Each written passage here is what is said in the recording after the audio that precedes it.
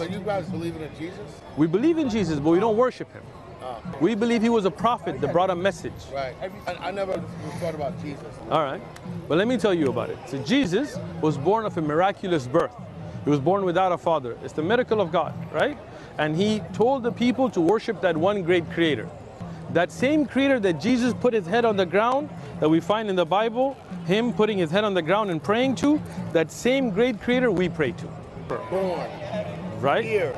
And then here, physically, Yep. getting a spiritual tool. So when we die physically, we go to the spiritual world. To the barzakh. That's where we're going to, bam, I'm with you. You with me? Let's go. All right. You believe in one big creator? I do. Do you believe that nobody should be worshipped except that one creator? Absolutely. There you go. You believe that creator sent his prophets? Absolutely. You're a Muslim. I'm with you. That's a Muslim belief. And I don't even eat pork. Me neither. Salute, my guy. Salam, brother. Salam.